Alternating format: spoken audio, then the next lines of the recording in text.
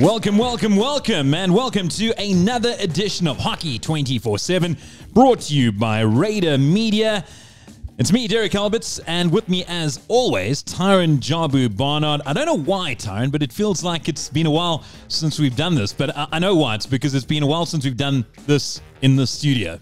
Yeah, absolutely. And the studio has come on leaps and bounds. The walls have been painted. The roof is up. The sound checks have been put in place because, you know, the big budget is rolling in now. So we're spending. Yeah, it certainly does help. So thanks very much to all our very, very kind sponsors for letting us get the podcast go from strength to strength. And also a big, big thank you to our various guests that we've had along the way. We've had some big names. We've had some big names. I think before we dive into the names, should we quickly thank all the sponsors individually? Go for it. Thank you.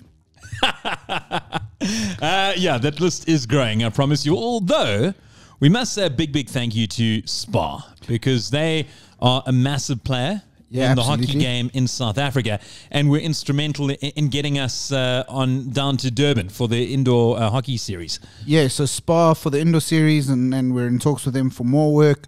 Obviously, Supergroup for the launch that allowed us to chat to a bunch of the players. And then just the brands who've gotten and shared it, and the players who've shared it, because that growth is what gets us to carry on doing this. Yeah, there's no question that the players certainly keep things rolling along. And without the players, we wouldn't exist, and South Africa wouldn't exist on the hockey forefront, given the fact that they are that good. Speaking of good players, boy, do we have a big name tonight. Yeah, we tried to get some bigger names, but we had to settle in the end. No, tonight we're not messing about. Tonight we're not pulling punches.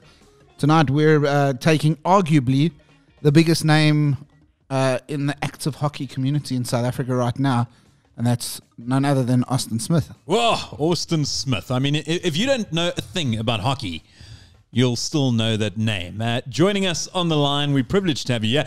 Awesome. Thanks for joining us finally. It's taken a while, but geez, it's been worth every single second of waiting.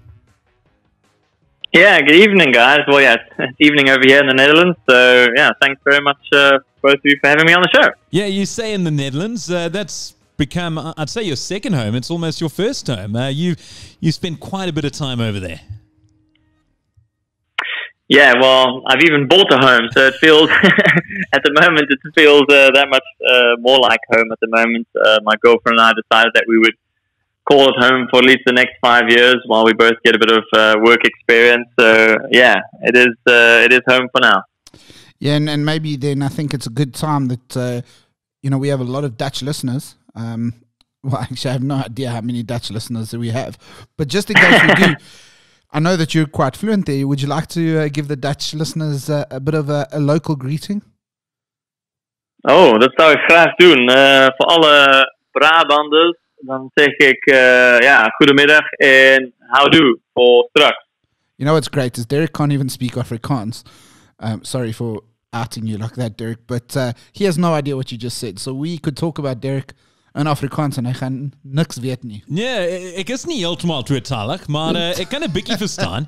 My Afrikaans has improved in leaps and bounds, but my Dutch is still very rusty. I was actually in South America earlier this year, and I was with one of the Dakar drivers for Toyota Gazoo Racing South Africa, a brilliant Dutchman called Bernard ten Brinker, and I was interviewing him, and then we switched over to Dutch, and I said, okay, cool, now we're going to do Dutch. He goes, oh, okay. And he expected, obviously, me to speak Dutch. So I said, Guten Dukendag and Diekendag.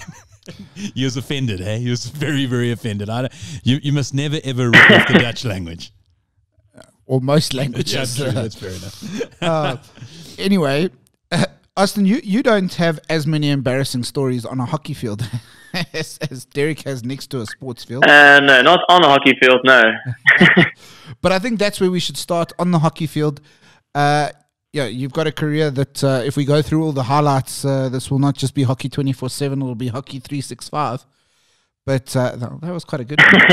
I thought about that on the spot. But, your career spanned so many big things, your time in England, your time in Holland, obviously Olympic Games, Commonwealth Games. Is there one specific thing that stands out as the pinnacle highlight in your career? Yeah.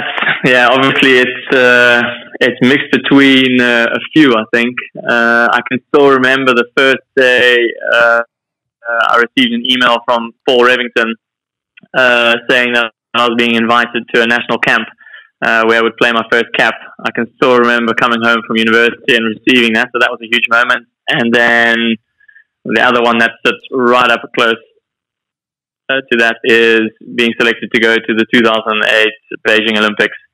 And yeah, that was something that I literally dreamed of since I was 11, 12 years old. And to finally get there and to walk out in the bird's nest in front of that many people, yeah, that was really the moment that I thought, wow, I don't think anything could be any better than this. And comparing your two Olympic game experiences, I mean, you got Beijing in 2008, you got London in 2012, you should have had Rio in 2016. We'll digress into that a bit later. But if you compare the two experiences, not from a hockey point of view, but an overall experience, Beijing or London?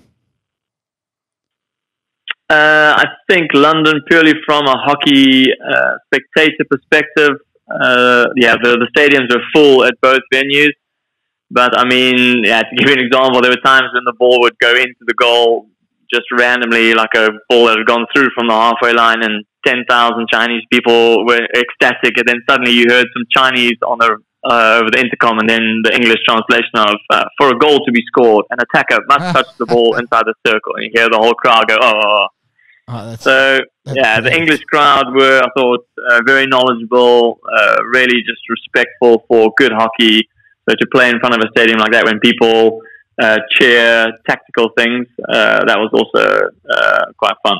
I can also imagine that the fact that it was your first Olympics over in Beijing, that would have also marked it a very special time.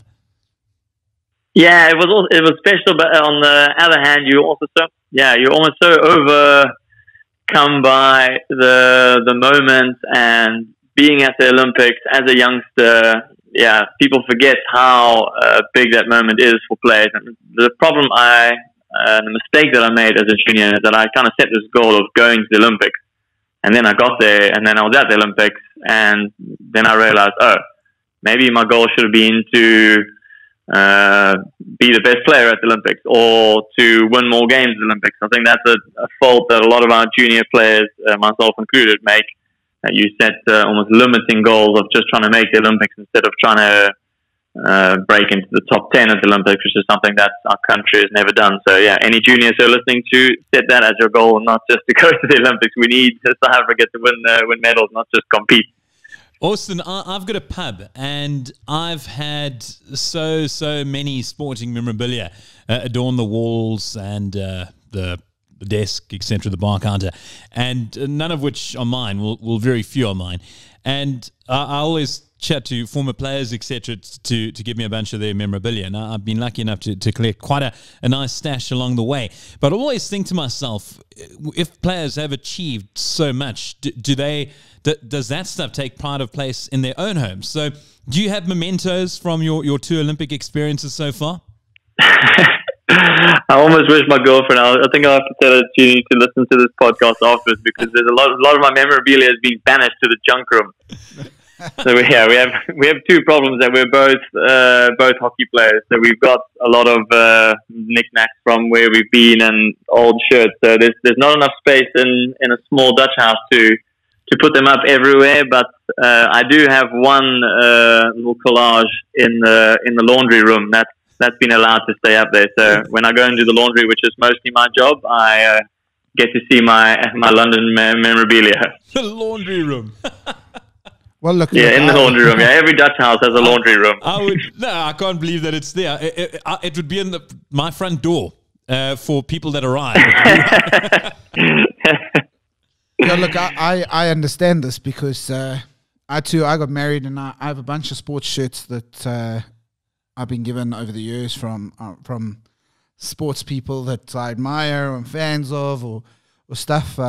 One of them is actually from Austin, from Den Bosch, a good number 5 shirt. Yeah. And I've got these shirts framed, and my wife said, cool. When we moved in together, she said, cool, now you can put them up in the lounge. Then it was, you can put them in the spare lounge. Now the spare lounge is Callum's playroom. She's like, you can put them in the garage. And pretty sure I think she's like, no, you need to get an office at work and take everything to work and put them up there. So it's gonna be the boot of your car next. Yeah, I just think if I'm allowed one shirt to be up there, it should still at least be Austin's. I think so. Yeah, I think that's a great idea. At least the Dutch people are very direct, so they don't mess about. They don't lure you in with the hope of it being allowed or not. They just say it's straight how it's going to be. Yeah, no, listen, Dutch are absolutely fantastic. And, obviously the Dutch are essentially, or at least their league is essentially the premier hockey league in the world. You've now played there for the last couple of years. What's it been like playing in the one hockey league around the world that's really, and I don't mean any disrespect to anyone else, but that is week in, week out playing the top players in the world? Yeah, there's that you're playing top players against top players every week, but it's also the fact that you train at an incredibly high intensity. Okay, we train 4 times a week on the pitch, 5 times a week, on the pitch, and with a game on Sunday. And I think that's the biggest difference that makes in your game, especially coming from South Africa, where we train maybe 2 or 3 times a week. To train at a higher intensity more frequently gives you a far better chance to then arrive at a tournament where you're then training twice a day as a national team. So even just if you look at how we expect players' bodies to adapt to training that much, coming off the back of 2 or 3 trainings a week, that's a huge difference. All the other things like playing in a huge stadium, like in the Bosch, we have a 2,000 full-seater stadium that's covered. It's not always full, but at big games we have around 1,000 people watching. To have hockey newspapers, to have a completely up-to-date hockey app with all the news, the transfers, the signings. Just being a part of that community makes it feel like you're an elite sportsman. So that's special. Yeah, absolutely. And you've been there for a fair amount of time with Den Bosch, who didn't have the most glowing history in terms of winning the competition year in, year out.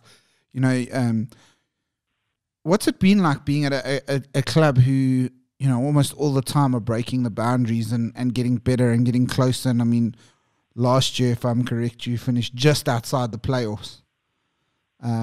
What's that like? Oh, sorry, Ty, can you repeat that? I think we just cut out there for a moment. No worries. So I was saying, you've been at Den Bosch, who are a club who are not notorious for winning the Hoofde Class every year. But well, no, the men aren't. The women are. But yeah, not the men yet. But last year, you just missed out on the semi-finals. How's that feeling about going forward? What is the goals the team are setting for the new year? Is top 4 the goal? Is getting into EHL the goal? Or are they very happy with the current scenario? No, yeah. Unless you're winning in Holland, it's a little bit like the Premier League. The coaches come and go pretty quickly if you're not at the top. So everyone expects to be winning, and that's definitely everyone's goal, and that's certainly my goal since day one. Next year will be my 11th season with the Bosch, and yeah, I've had the opportunity to maybe play in some other countries and in some other teams in the Netherlands, but yeah, it's been my dream to be loyal to Den Bosch and to reach the top 4 and hopefully win the Hoofdklasse and play in the EHL with what I consider now to be my club. That's far more special, I think, than hopping over somewhere else and joining a team that's already there. We've made great progress the last 5 years. We've kept the majority of our team together. We have a fantastic coach in Eric Verboom, and this coming season we've only lost one player, an Argentinian player. So our roster stays pretty much the same. So I think that sets us up with a good opportunity for the coming season. So training starts on Thursday, the 1st of August. We've got 6 weeks preparation until I think the 12th of September when we start. So we're giving ourselves every chance. And I mean, you guys, if I look at the table, you missed out on the top 4 by just 3 points last year. Yeah, just 3 points. It was the first time, at least, we were playing the last game of the season. We needed Amsterdam. I needed Justin Reed-Ross to do me a favor and to lose or draw against Pinneke, and we needed to beat Oranje Road. They ended up winning 3-2, and we ended up drawing. So we didn't even take care of our own business. But it was really exciting to play the last game of the season, and I think there were still 3 or 4 teams who could have finished in that 4th place and made the playoffs. So that was a real good step in the right direction. And I mean, obviously, you brought them up there. Oranje Rood, there's obviously yourselves, there's Amsterdam, there's Kampong. Who's the grudge match? Who's the match that gets your blood the most flowing? I mean, we know for South Africa, it's when we play Egypt. But in Holland, for Den Bosch, which team is it that really gets things going for you? Yeah, I haven't. Maybe because I haven't been part of the history for as long as some of the other guys. But Oranje Rood, the guys really seem to get wound up when we play against Oranje Rood. Obviously, it's considered a local derby. It's in the province of Brabant, so that really gets guys worked up. They want to beat the Oranje Rood guys. They've been ranked above us for the past, since I've been here. I think they've been ranked above us. So there's always that element of trying to get one over on a team who's on paper better than us. But for me, I haven't got anyone really that I think, ooh, those guys are really going to get it this Sunday. You said that you had the one Argentine leaving the squad. Was that Joaquin? No, Joachim Manini, we call him, his nickname is Pancho. Yeah. So, even when you say his first name, I'm always like, I often think, like, who is that? But Pancho is staying. Nico De La Torre is going to play for Leuven in Belgium this season. So he's the only player that's leaving us. Okay, so you keep Pancho. So it's nice. At least you've still got one other Southern Hemisphere guy in your squad that you can kind of chat to. Yeah, no, it's good. His English is really good. I'm glad he's staying because Nico's English, as much as he tried, he really struggled. But Pancho he's staying on. Actually, I trained with him and Tim Drummond this morning at Timbos. Tim came down and we had a little stick session on the turf. So that was good to be out with him. Yeah, really nice guy, really friendly. So the Southern Hemisphere connection is there. Well, and mentioning some Drummond there is a host of players, South Africans playing over there. Not a lot in the Hoofdklasse, but a lot playing in some of the other leagues. Is there quite a concerted effort for the South African guys to get together and train together where possible? I know it's not easy. Yeah, that's the trick. The where possible. I mean, we had a South African training camp around the same time that the rest of the guys trained leading up to the World Cup. We got guys like Rhett and the guys in Germany came over. The guys from Belgium came over. We stayed mostly at my house and at a friend's house, and 8 of us trained and we played a practice match. So we do try and get those together to find time when everyone's coaches are willing to let players out of training for guys to get time off work. It's quite tricky and it requires a lot of training, but there was such a great energy when we got together. It feels even more special when you have to work to get together and to see each other in a foreign country. Yeah, makes it all that worthwhile. So I definitely hope to do that again this season. I think, Austin, you're about 6 foot, if I'm not mistaken. Yeah, something like that. And I don't know if you're aware, but the Netherlands, on average, has the tallest people on earth. Do you feel it when you're walking around or even playing with the guys? There are some teams. Amsterdam, for example, where Justin Reid-Ross plays, there are a lot of really tall players there. But the time I noticed it the most is when I've been overseas, like in India, for example, when we're there for World Cup, or when I've been there for Hockey India League, and I come back.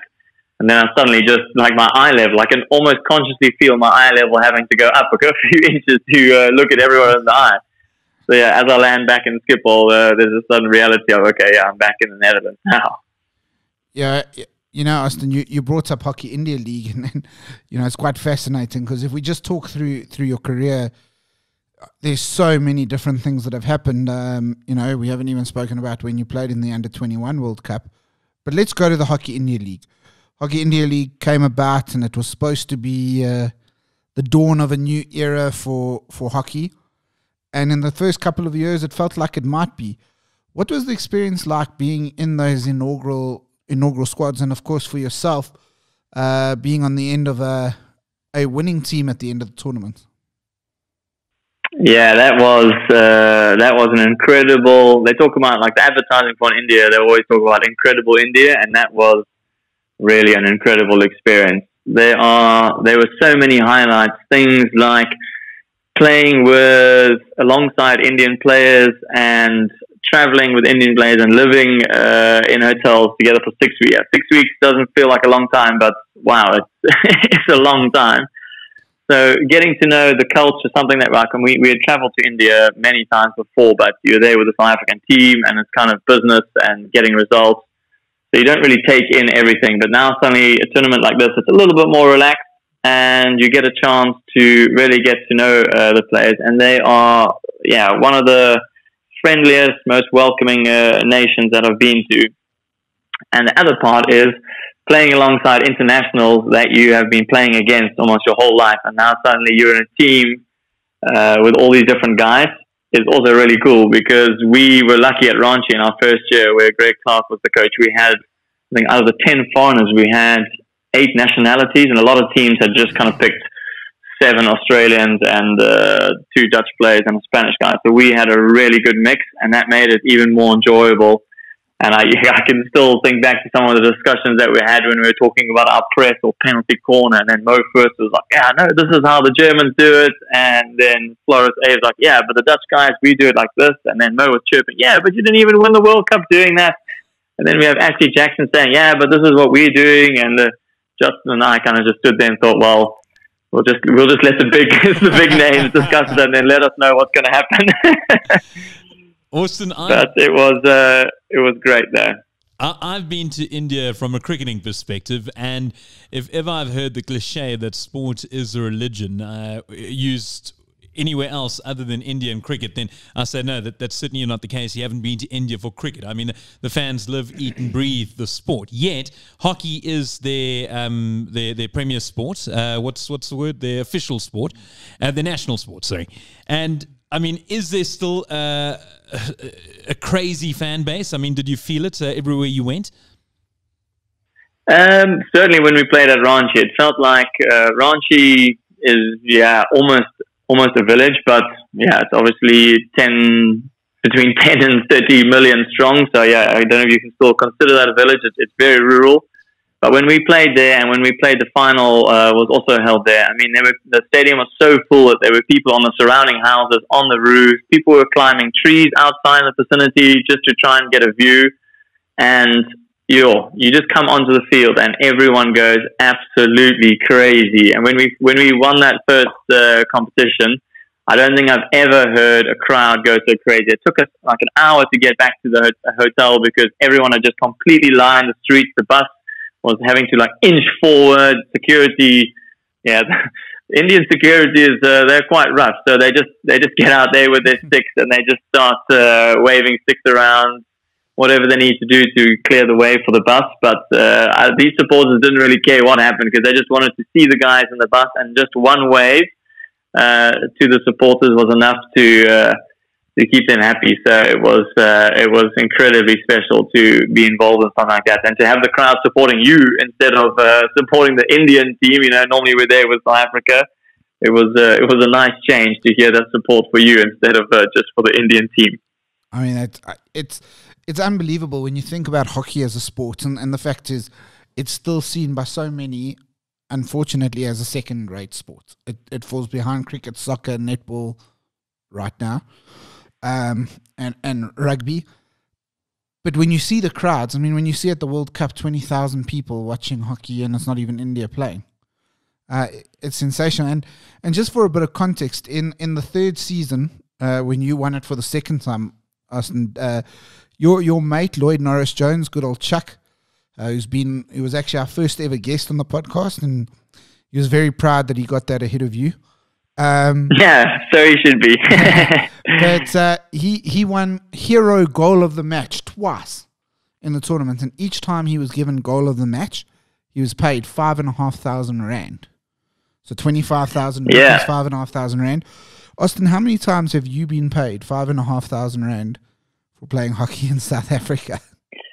Yeah, well, certainly not for South Africa. My bank account seems to be going down at a rate of not at the moment, but to get incentives like that, it doesn't surprise me with Chuck being the kind of player and the special things that he could always produce. I'm not surprised that he picked up a couple of those. I managed to get one myself, and I didn't realize quite what the exchange rate was. I originally thought I got 500 rand, so I thought, that's quite nice. I can go out for dinner. And when I realized there was an extra zero on the end of that, I was a lot happier with my goal. I think I maybe would have asked the coach to take a few more of those flicks that I know and what the financial reward was. Yeah, forget Mo first though. Who's he? Yeah, exactly.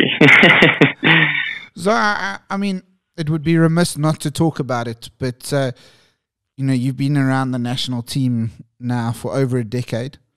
And in that time, financial struggles have probably been the biggest stumbling block for the progress of hockey in our country.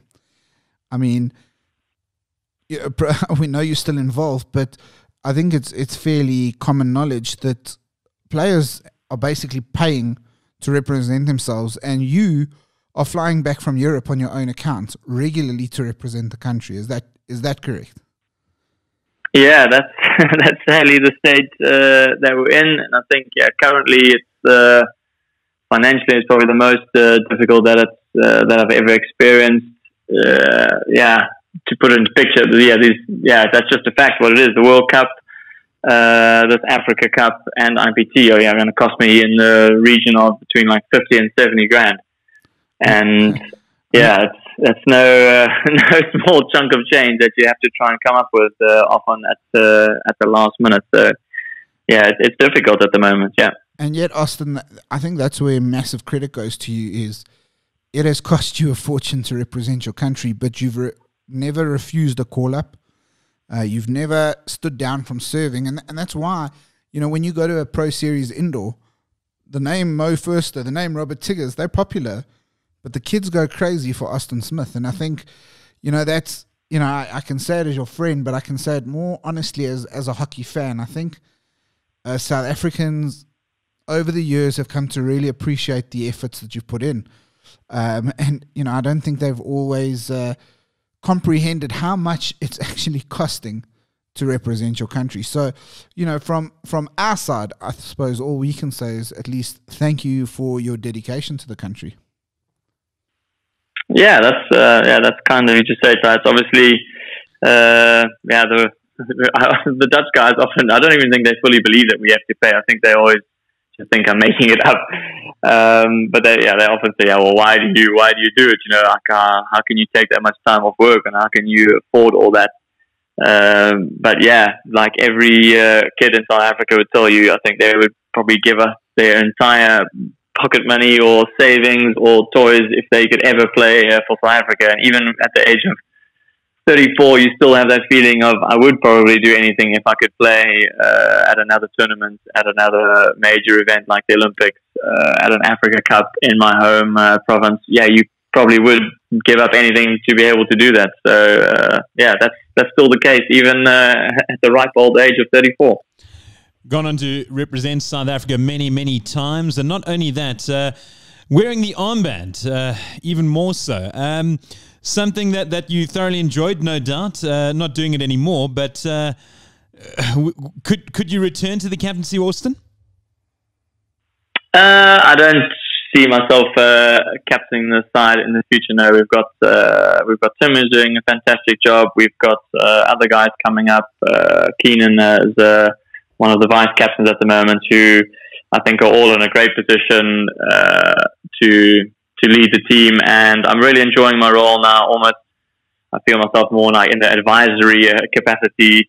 That every now and again they'll say, "Oh, what do you think about this, Aussie?" Or I may chat to Spring, say, "Oh, what about this for an idea?" And sometimes they agree, and sometimes they don't. But that's okay, and I can focus a little bit more on playing and trying to give my best performance out on the field. And sometimes it's quite nice not to know everything that's happening behind the scenes, because trust me, Tim and when Rusty is leading the team, and Keenan, there's a lot of extra baggage that comes with the national captain. It's not just doing, I think some people just think, oh, you get to wear the armband and you do the coin toss, job done, but there's a heck of a lot that like all our management have to do, a lot of thankless work. So it's no easy task. Yeah. And Austin, if I'm correct, you actually captained South Africa on 99 occasions. So yeah, correct. Yeah, 99 occasions, but yeah, I think some people think that it would be extra special to get to 100, but no, captaincy is it's an honor when you captain your country, and there's no freebies like to get people to an extra milestone or whatever the case could be. I mean, I agree with that, but Tim, when you listen to this, you know, if Austin decides he's going to retire one day, his last game, you should pass the armband over for. Just saying. Does it still count as a captain's cap if you just have the armband on for the last few seconds of the game? If you do the toss. If you do the toss, okay. You know, I mean, they do that in football. They have ceremonial captains. I remember Ashley Cole not too long ago. He was playing his 100th game for England, and he was made captain. And he said he would do it under the proviso that he doesn't have to speak to the media, because he famously hates the media. And they said, okay, cool, no worries. Right. So he was captain on the day officially, but I mean, he didn't say a word to his players, didn't speak to the media. He simply wore the armband. He was marked on this team sheet as captain, but that was as far as his captaincy role extended to. I can't see. All right, yeah, I'm not sure you can shirk all the responsibilities. I think if you're going to do it, then you need to do a full job. Yeah, absolutely. Ozzy, you're also you've now been named in the squad for the African Championships. With all the retirements going around, you are the highest cap player in the team.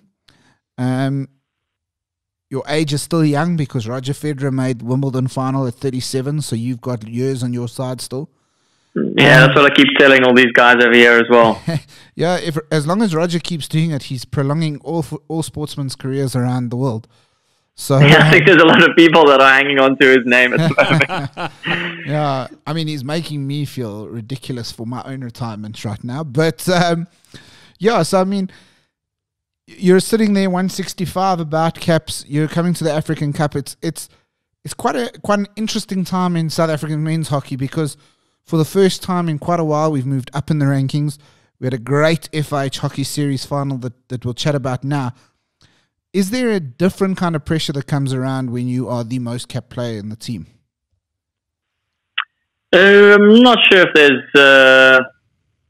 that is necessarily a different kind of pressure. I feel the pressure, to be honest, every single time I go out there, because I feel like as a senior player, people are watching on TV. If you're playing locally, like we will be for Africa Cup, people are expecting the Austin Smith that they've seen clips on Instagram. You know, when you flick 100 clips and then one goes in the top right corner and you post that one. Yeah, well, people want to see that the first time when they come to watch you play.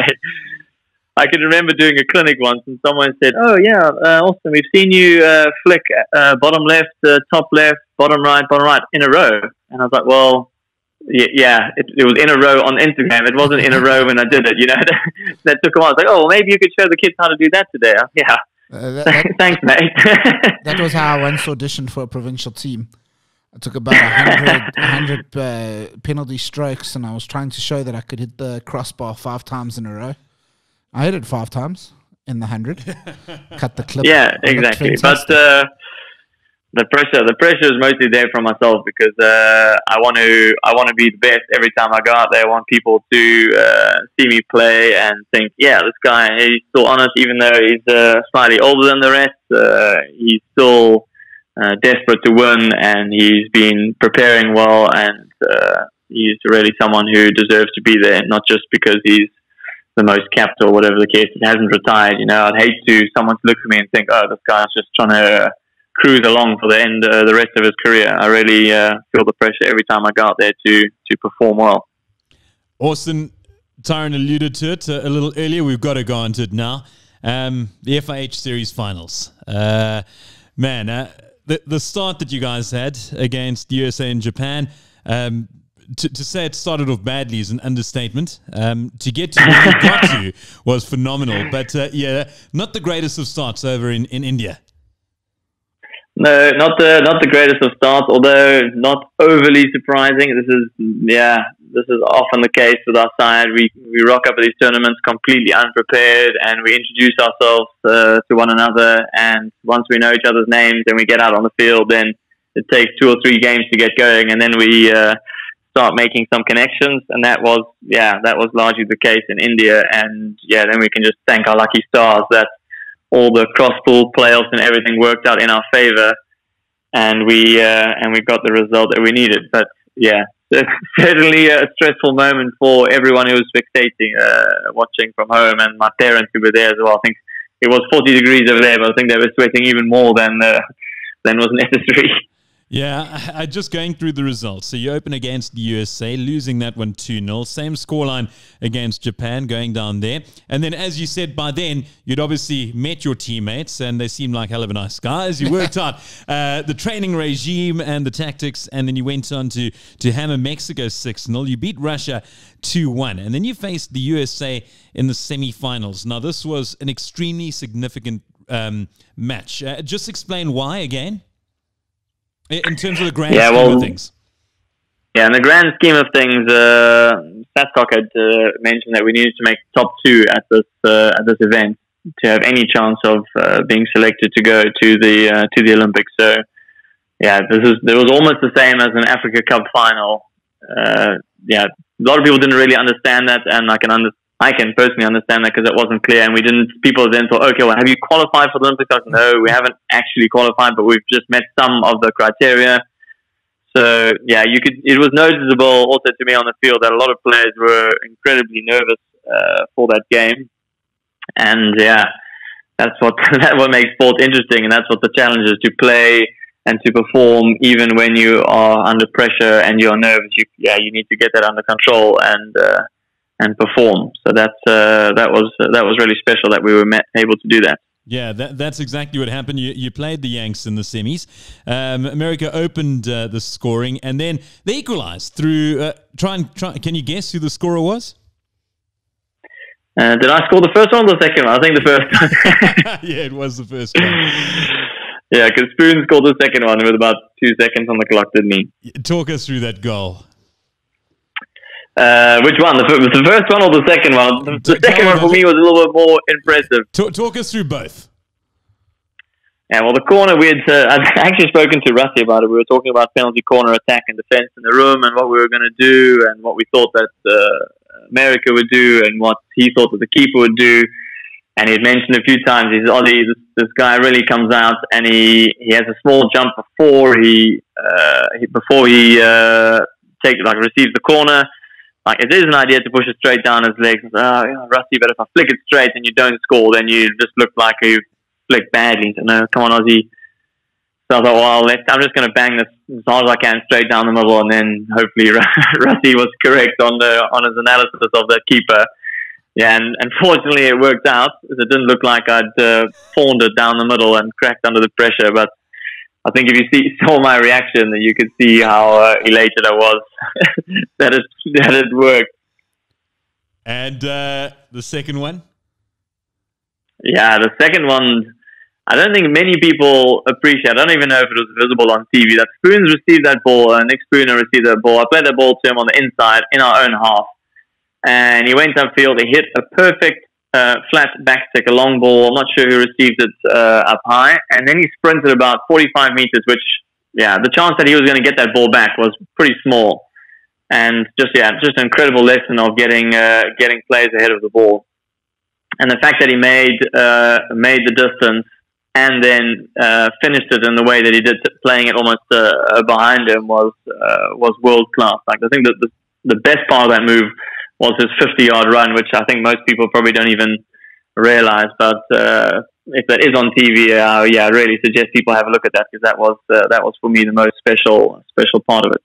Spoon scoring with seconds left to give you guys the 2-1 victory. Now, Tyron and I were following the match, 24/7, or the tournament 24/7, and we'd been following the match especially, and we'd been chatting to each other on WhatsApp as each minute ticked by. And I got this voice note from him immediately after Spoon scored. Come on! Yes, man! He was happy. That's quality. Let's hear it again. Brilliant. Let's hear it again. Come on! Yes, man! He cut out, That's brilliant. He cut out the next words, fortunately. They can't be played here. But, you know, Ozzy, I think that's it was almost a release of emotion, because I think, you know, I've been writing about hockey in South Africa for 9 years now. I've followed the story. I've seen how close we've been so often. And this just felt like, old South Africa hockey, we would have tripped up at that game.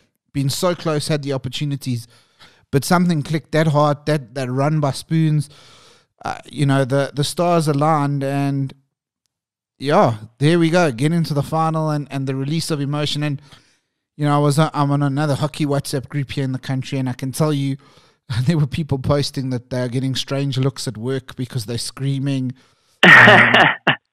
People were just so encouraged by it. And I think there's another important aspect of that is hockey has a massive following in our country. Yeah, and it is special, and it's good that we celebrate these special moments. And it's strange because some people in the know think, USA, that's who the heck are they in field hockey? But that team, I saw that team play here in the Netherlands. They were in the Netherlands for 2 or 3 weeks before the World Cup, and they played against club sides here, and they beat them, a good club side. They lost 4-2 to the Netherlands, to the full Dutch international side. That team was well prepared. And if you take 30, 40 fit individuals who can play a bit of hockey and you train them day in and out, you can turn those guys into a world-class team. And that USA team, although their rankings may say otherwise, that was a good team, and beating them was a really great result. And sometimes we undermine the fact that we beat these technically lower ranked teams, but there's a lot of money being put into some of these teams, and to beat them means a lot. So I'm glad people were excited when we beat USA. I think you can see by our reaction that we were excited too. I was going to say, you mentioned that there are a lot of teams that put a lot of money into their endeavors across the sporting world. And you speak about, who the hell are the USA? I always think that the Americans in any sport are always going to be competitive. I mean, we know the base that they come from. We know they are arguably the strongest sporting nation on earth. We've seen how they've climbed the ranks on the rugby 7 circuit. And I think from a South African perspective, when it comes to rugby in general, from the 50-man game, we can be very thankful that the Americans haven't cottoned onto that just yet, because they could very well be a powerhouse there. So I don't think it's necessarily an underdog when you play America in any sport. And as you mentioned, the guys are fit, they can play hockey, and they've got some cash behind them, which makes them doubly strong, if not more so.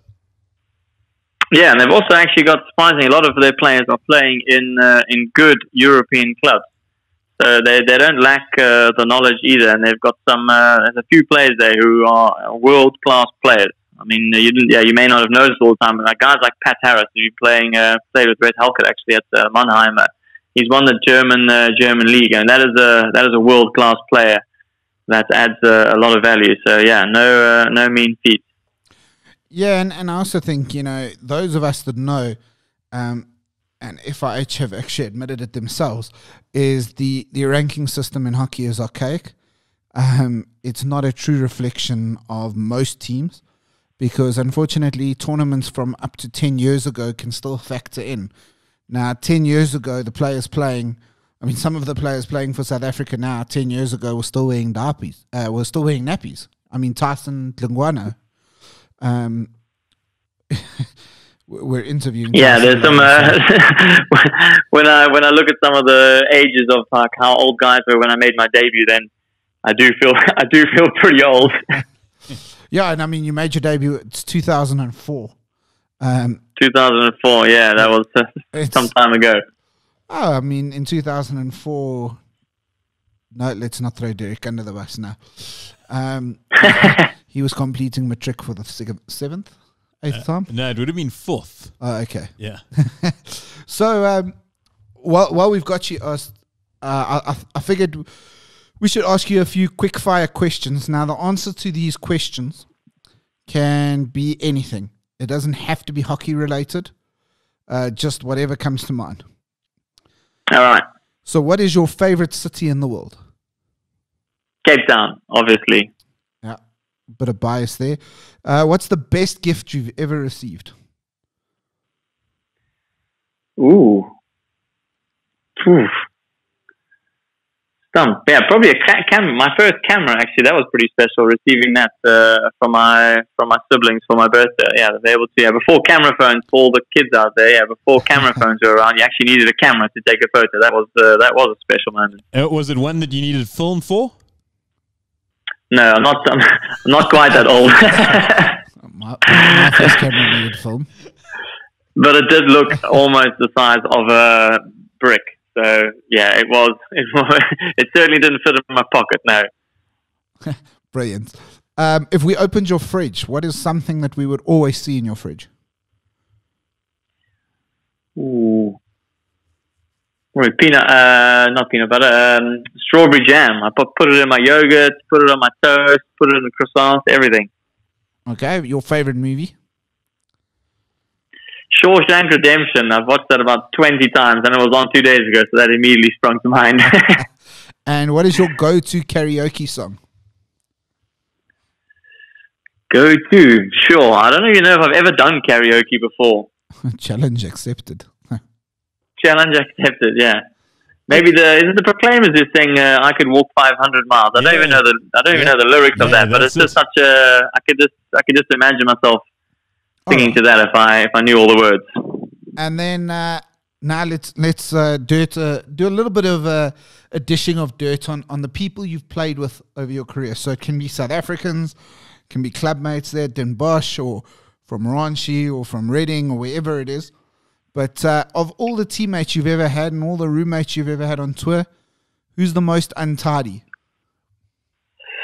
Ooh, this is tricky because I am probably the most tidy. So anyone I room with, I immediately have to lay down the law. But right, this is how it's going to be. I mean, recently I've been rooming with Kino, and he already knows that everything needs to be neat and tidy, at least in the shared area. But the most untidy. I feel like I need to. Yeah, Justin wasn't ideal. We roomed together for a long time in India together in 6 weeks. Although the fact that he brought his own aero press and could make amazing coffee completely countered that, because the amount of good coffee that you get in India is limited. So I don't really feel like I could mention his name there. Maybe Marvin Harper. He wasn't great either. Actually, I played with him, roomed with him at World Cup 2010, I think. He also wasn't great. Great roomie, but a bit messy. It interests me. You say when you explain to them prior, this is how it's going to be. I mean, what do you tell them? I mean, are you a complete neat freak? I mean, do they have to have everything packed away, or just not be a filthy pig? Well, yeah, it needs to all be packed away and neat, if I'm honest. Well, to be fair, it just has to be away. So if they want to just throw it all in the cupboard and I can't see it, then that's also okay. But I feel like if we're going to have meetings, and especially when I was captain, we had a lot of team meetings and things in my room. So it needed to be welcoming, and I wanted people to feel like, oh, this is nice. Yeah, this is quite spacious, because having 18 guys in a room is already tricky. So if you've got stuff sprawled all over the place, then it makes it feel that much more cramped. So I think that's probably added to the craziness.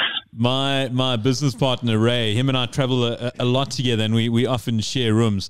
And if you had to ask him, I mean, this is obviously apart from sporting years and stuff like that, and if you had to ask him who's the worst person you've ever roomed with, he'll definitely say me. And if you had to ask me, I'd definitely say Ray. So you can imagine how bad our room is. You wouldn't last 2 seconds there, I'm afraid. No, shame. I could imagine that being a tricky. And I give even at home, I give my girlfriend a tough time with packing things away. I get in a lot of trouble when we're cooking. She's the boss when it comes to cooking, and when I pack things away before she's finished using them, then I'm normally in a bit of trouble. So I have to sometimes just calm myself down. It works. All right, so let's wrap up the hockey questions with one more. You are playing in the EHL final, and you get a choice. It goes down to a shootout. You get a choice of any 5 players you've played with in your career, lining up to take those 5 shootouts. You have to take number 5, so you can only pick another 4. Who would they be? Who would be your go-to players? Yeah, but obviously have to start with Mo Forster. Obviously, he would just do the turn, the German turn, and that would be banker 1-0. Also because he's one of the best players in the world and super confident. So you'd want him to get you off the mark. Another player who I played with, Lucas. What is his surname? Argentinian player, Lucas Ray. No, not Lucas Ray. Can't think of his surname now. But he played at Den Bosch for half a season, and he was incredibly silky. Played right back, but just had all the moves of a striker. I don't know. He was wasted at right back, in my opinion. But he was awesome, and he was a brilliant shootout taker. So I think I'd have him in there. And then I think we need a South African, and probably our best shootout taker, Dayan Kasim. Also a youngster, he has no fear. I would back him every day of the week to score a shootout. And number 4, maybe a Dutch player like Billy Bucker would be my number 4. Also a big guy, easy to block the keeper. I would back him, and then I would just come in with a straight slap at number 5 and seal the game, hopefully. Well, maybe you don't have to take it, because who would be your keeper? Ooh, who would be my keeper? The Spanish keeper, Kiko Cortez, is a good shootout keeper. Yeah. And I think I would put him in goal as well. Yeah, he also talks a lot. So I think he gets in the mind of the shootout taker. So I'm not sure if he's better as a keeper than everyone else, or he's just got more better chat. That definitely plays a part there. It's banter for the win. Banter for the win, yeah. Well, anything for the win, to be honest. All right, Oster, I mean, we're going to wrap this up in the next few minutes. You still got to take part on a very important part of the podcast. But before we get there, do you want to give any sort of thanks to, I mean, I know you're a very proud man for your sponsors, but, the guys who kind of help you make sure everything ticks. Yeah, well, actually, it was Princesses in South Africa, their 10-year anniversary a little while back. So I definitely need to give them a shout out and to thank them for bringing me on board when they were first starting out. That was a really special moment to go with an unknown brand in South Africa, and for the way that they've looked after me. A lot of people just think that brands are important for what they give you, but I think brands are more important for how they support you. And Jack Tonneson and Princess have really done a lot to support me and to support my family, often financially, but also just being there for me when not everyone was. So yeah, that's meant a lot to me, and all the people that have supported me and helped me along the way. Yeah, I'm hugely grateful to all those people, because as a hockey player, you do need a big base around you to get you to all these events and to get you through the tough losses and to be there when you're celebrating. So all those people really mean a lot to me. Awesome. Tyron mentioned that there's an integral part of the Hockey 24/7 quiz that we don't end off without visiting this part of the show. It's the one question quiz. It's one question, very, very easy, kind of, actually, and it usually it's related somehow to the person in question, and usually to do with their name. And because your surname's usually completely impossible, because I listen to your shows on the way to at the podcast, on the way when I drive to school, and I often think, oh, here comes this moment when they say it's related, and then it completely isn't related. well, it's often has to do with their name, and because Smith is such a unique surname, it was so tough to find someone with it. But we went the maths route. Yeah, because I was a big fan of William Smith growing up. William Smith, yes, I don't think most people listening to this podcast will know him, but I remember him. I wish I'd paid more attention, to be honest, because I'm trying to teach math now, and I think, sure, I could have paid more attention to old William. Just you smarties. Well, if those that are listening know what you're talking about when you spoke about cameras and not cell phones, then those are the ones that will know who William Smith is. Interesting bit of trivia, though. Because remember, William Smith used to co-host a TV show with Jeremy Mansfield back in the day called A Word or Two. Yeah, vaguely. It was a maths and English Olympiad type competition, and they'd have guests on the show, and William Smith would deal with the maths side of things, and then they'd have like an English side of things as well, and then you had contestants. Our very own Tyron Jabu Barnard was a contestant. How old were you, Tyron? Yeah, it was in the early teen years. So Early teen years. How old? 13, 14. 13, 14, and he made it to the final. Yeah. Oh, wow. Do we have video footage of this? That would be amazing to see. YouTube didn't exist back then. And also, although I don't have the deepest voice in the world, it was a lot more high-pitched back then. The balls that had far from dropped. And but you just missed out right at the end on the conundrum. On a conundrum that was a sporting conundrum. The clue was years and years of cricket, and the answer was centuries. Yes. And to this day, when someone scores a century, I cringe. Oh man, heartbreaking. Okay, so let's get to that question, Orson. We're gonna bring in William Smith with a mathematical question, which is bringing in rugby. Also, are you familiar with your rugby terms at all? Yeah, I can still barely remember them. I don't see too much rugby on TV anymore here in the Netherlands, but I hear some scores every now and again. Okay, this should be fairly easy. What is the total that you get if you add up the jersey numbers of the hooker, the scrum half, oh, I'm already lost, and the inside centre? Cool. I don't even know the numbers. I'm 100% honest. I'm not even sure where all these players play. That's how limited my rugby knowledge is. I'm going to go with a guess, though. Okay, let's go with a guess. Okay, it's obviously going to be a double figure score. Yes, I'm going to go with 22. Yeah, it's not far. Jeez, you were close. You were very close. So because you were so close, you were up by one. Yeah, it's 23. Because you were so close, I have another question for you. That relates also completely related to my name. This one relates completely to your hockey career. And I know you're, for lack of a better word, you are a little bit of a hockey nerd. So, Ozzy, how many Olympic goals have you scored? Oh, one in London and in Beijing. Stick side low, stick side medium high, rebound. Oh, and against China, glove side low. So how many was that then? 4, 5. And that's where the A5 stick came from, right? Wow. Yeah, there we are. Yeah, yeah, Olympic goals are a little bit easier to remember than rugby players' numbers on the shirt. I'll be honest though, we've asked similar questions to previous guests about their own careers. You'll say, can you remember who scored in that game? And someone will be like, or like a Marcel Keith will be like, it was Kate Woods. It was definitely Kate Woods. I definitely remember we won that game. You know, you lost that 1-0.